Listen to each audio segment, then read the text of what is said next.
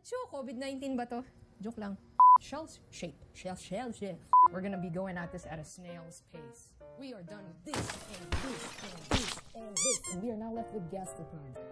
Classes of mollusks. Gastropods are unique because they exhibit torsion. Torsion is when the visceral mass of your gastropod, which is everything else except for the head and the foot, rotates about 90 to 180 degrees, and it repositions the mantle cavity, os radium, gills, unfortunately also the anus, to the side of the body or right on top of the head.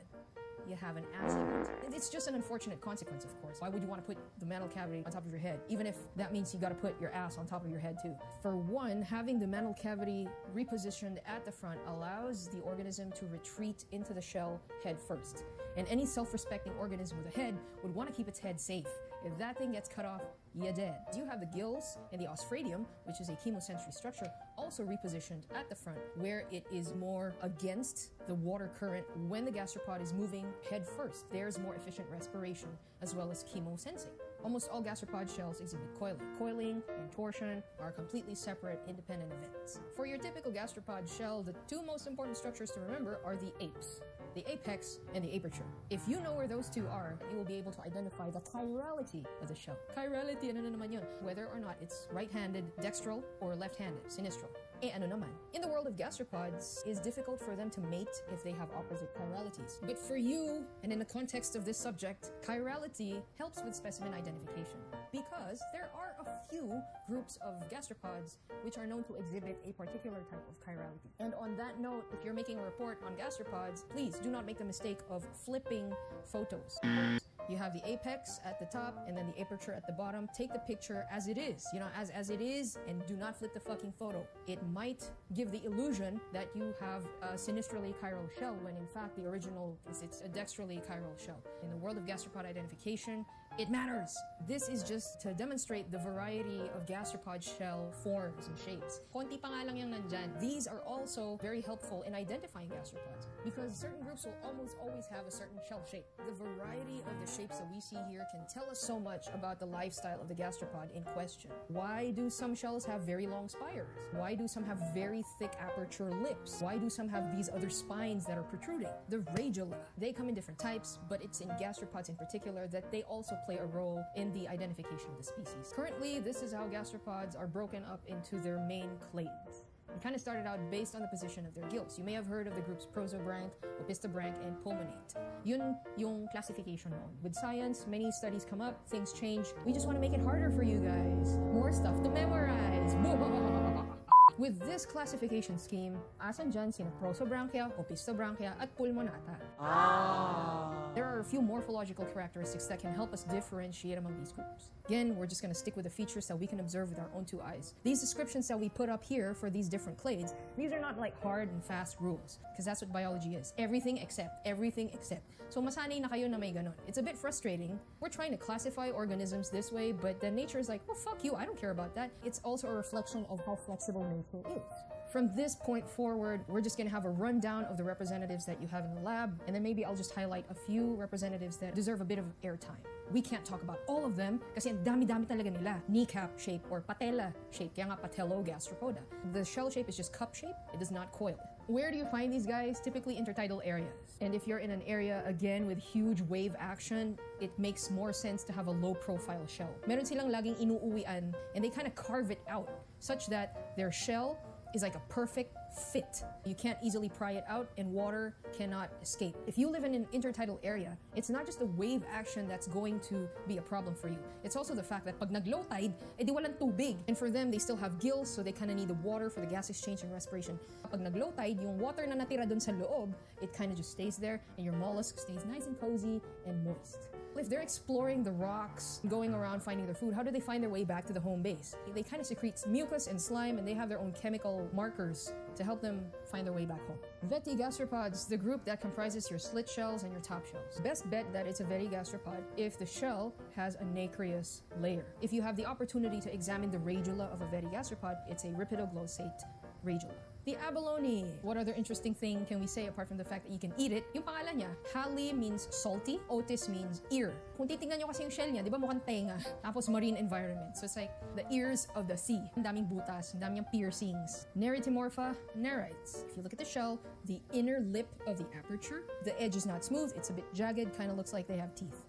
Yan, maliliit lang sila. I've seen these guys in intertidal areas. Again, having that small shell might actually help to prevent you from getting swept away by the waves. GASTROPODA.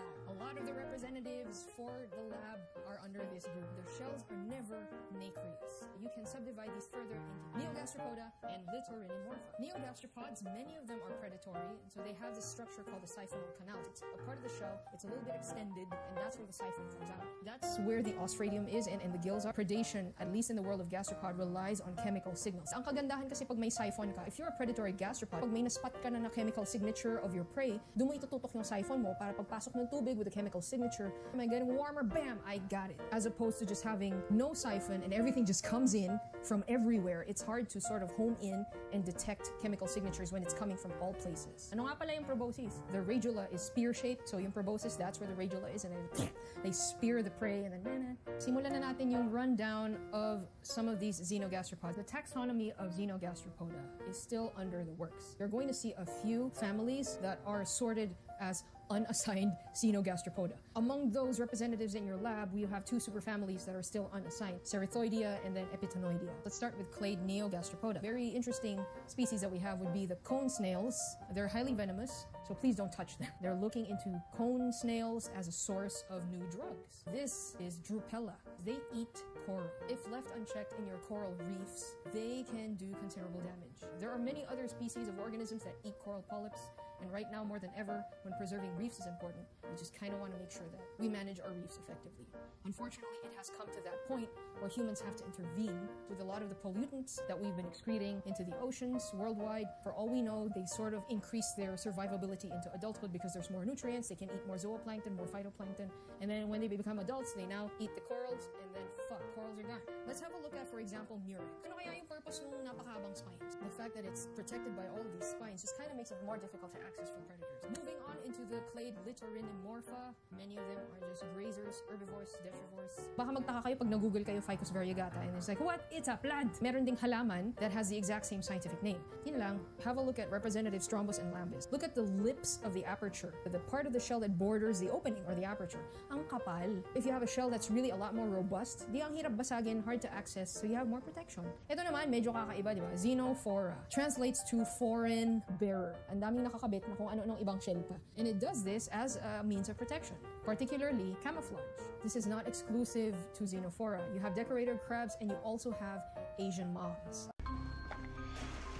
This is my kitchen. Xenophora, decorator crabs, Asian moths. What do they have in common? They hoard shit. This is superfamily Tonoidea. So these are ton shells, helmet shells, and you also have the triton shells. Charonia. Charonia. This is actually a predatory species. Sabi nga natin, hindi lahat ng predators neogastropods. And what it eats is a particular type of sea star, the crown of thorns sea star. And why is it important? Because the crown of thorns sea star is actually also a coral eater, much like the Drupella that we mentioned earlier. Having a healthy reef ecosystem means you have these gastropods as well, and they feed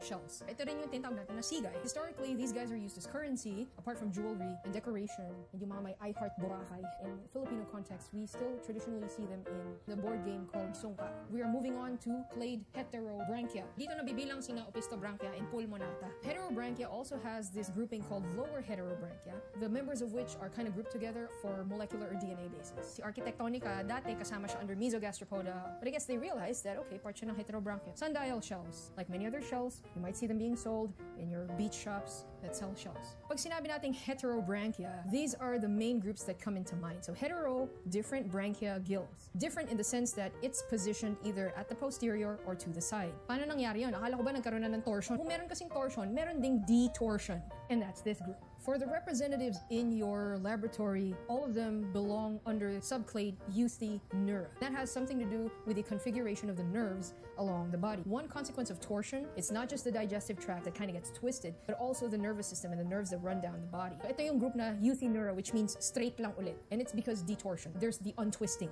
Members of Nudipleura do not have an external shell. For Eupistobranchia, they still have a shell, but oftentimes it's either reduced or internalized. For panpulmonata, why na sinabi dyan na panpulmonata, all lungs, it kinda is a misnomer because not all pulmonates are air breathing. Many of them are terrestrial, but those that typically found in freshwater environments. As for their shell, it's still present, but it's kind of thinner, more fragile. It kind of serves a different purpose. Nudibranchia. The gills are either positioned posteriorly or they are located in structures that are called serrata. Some of them also store nematocysts from the cnidarians that they eat, and they kind of put it there so that if there's a predator that tries to eat them, bam, nematocysts fire, and they have the power of cnidarians. They have protrusions called rhinophores. They have a chemosensory function. How the hell do they protect themselves? They're soft, they're squishy, they're so slow. That's why they have these very bright colors. Many of them are toxic. As we mentioned earlier with the serrata and the nematocysts, they have weapons. They kind of use their colors to warn other predators. Don't fucking eat me or you are gonna fucking regret it. The representative that you have will be just this guy at the center, which is Phyllidia. But I decided to add a few more because nudibranchs are so cute, so awesome, and they're very interesting. Some of the most photographed marine gastropods out there. Opistobranchia, which is all the other opistobranchs except for the nudibranchs. They have a shell, but it's internalized or highly reduced. The representatives for your lab would be Aplysiida, which is formerly an aspidia, and then you also have Cephalaspidia. Cephalaspidia, cephala, which means head. Aspidia means shield, so head field. Tingin yung itsura ng ulo nila is broad and flat. But they have a burrowing lifestyle, so their colors are big, unlike a shovel. Panpulmonata, terrestrial snails, and some of the freshwater snails as well. So itong si Hygrophila, siya yung dating base omatophora. Base, omato, has something to do with the eyes. And then phora, which bearing. The head, tentacles, and then you have the eyes at the fucking base. That's why they're called base omatophora. The members you have there would be your pond snails, Limnea. Superorder Eupulmonata, the true air breathers. Stylomatophora. Omato, di ba mata, phora, bearing. So the style part tells you it's like at the tip, which means that the eyes are at the tip of the tentacles. For your lab representatives, you have three families. You have Acatinidae, you have Limasidae, and then you have Helicidae. The last group is under order Cystellomatophora. This used to be order Gymnomorpha. Gymno means naked, morpha means form. So ito yung talagang slugs na wala ng shell. Ito rin yung mga tinatawag na linta. They're not to be confused with the blood-sucking leeches. Remember that leeches are part of segmented worms, phylum Annelida. This one is a slug and it's part of phylum Mollusca. Dito nagiging useful yung taxonomic classification. Because if you talk to locals and just say, hindi, linta, limatic, ganyan. Pag tinignan mo, what the fuck? Why the fuck would you call this both linta? They're completely fucking different. Now that we've seen all of the gastropod shells, like the diversity of the gastropods, why do pulmonates have relatively thinner shells than their marine counterparts? Because you're thinking, oh yeah, it's for protection, but it's fucking thin. So easy to break, predators can easily get to it. They decide to keep the shell. If not to protect them from predators, then what for? We look at a different angle, and it's more of because of their habitat. You don't get a lot of fucking water on land. The shell this time protects them from water loss. Overall, it still is protection, but in the case of pulmonates where it's thin, then it's protection from water loss. Not so much from predators. You have a thin shell. For predators that have strong beaks, they can just easily crush you. How do you then escape predation? If you can't integrate protection into your form, you can change your behavior. Come out at night. Kung hindi umuulan, nasa ilalim yan ng mga dahon. Pero pag maulan, lumalabas yan. That way, they avoid predators like birds, which are mostly diurnal. And also, at night, it's cooler. They also conserve much more water if they come out at night. Form and function is not the whole end-all and be-all of the story. There's still also behavior and a bunch of other stuff that can help you as an organism survive in your environment. We're not just going to be talking about gastropods this time, but all of the mollusks. They just have many roles to play in our world. Filter feeders like bivalves. A lot of them eat our shit. When they looked at bivalves, there are actually a lot of microplastics in bivalves. Binalitang nagpositibo sa microplastics ang ilang samples ng tahong na nakuha mula sa iba't ibang bahagi ng bansa. Tapos kakain ka pa ng tahong, yummy! Lasang plastic. The fact that they're able to clean up the environment, sop up a lot of the shit and gunk that we put out into the world, heavy metals, parasites, they take that in non-discriminately, and now they can be used to help assess the health of ecosystems. Many of them are sources of natural products, particularly for jewelry like pearls. And then we also mentioned the whole thing about shell collecting in the previous video. Medicine, we mentioned earlier, cone snails with the conotoxins and how it's being applied to be used as painkillers. Not to mention certain species of snails are also part of the life cycle of medically important parasites. Sila yung mga intermediate hosts ng mga flatworms. Food, calamares, baked tahong, escargot, seafood hot pot, clam chowder. Ang dami natin kinakain ng mollusks actually. Very important protein source for many coastal communities. In terms of horticulture and agriculture, some of them are also considered as pests. If they're left unmanaged, they can decimate crops, very valuable plants that you want to put up for sale, yung mga plantita dyan. If you don't want to use mollucides to kill the snails, you can just let loose a flock of ducks and they will just eat the snails. Natural pest control. If you want to learn more about gastropods and mollusks in general, just hit up these videos. There are so many things on the World Wide Web, so many resources. I left them up here as well. Just go check them out and learn more about these awesome guys. And that ends part 3 of this 3-part series of mollusks. Oh my god, tapos na! I'll see you guys next time for Echinoderms.